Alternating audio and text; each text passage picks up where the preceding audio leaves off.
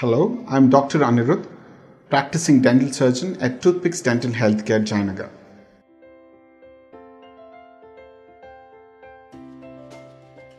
Blood disorders in our body can manifest in different forms in the oral cavity. Basically what happens is that there can be redness of your gums, there can be ulceration in the mouth, there can be petechiae, that's like blood clotting that happens inside the mouth. There can be Candidiasis, that's a fungal infection that can be inside the mouth. Other than that, the mucosa can also be depapillated, that is, there can be reddish surface inside the mouth which is widespread. There can be burning sensation inside the mouth, or there can be unusual lesions that are on the lips or inside the oral cavity, floor of the mouth, that is below your tongue, on your gums or in the palate region. However, there are multiple other symptoms that can simulate signs. So it is always better that the doctor kind of reviews and understands what is really happening along with the blood parameters of the patient.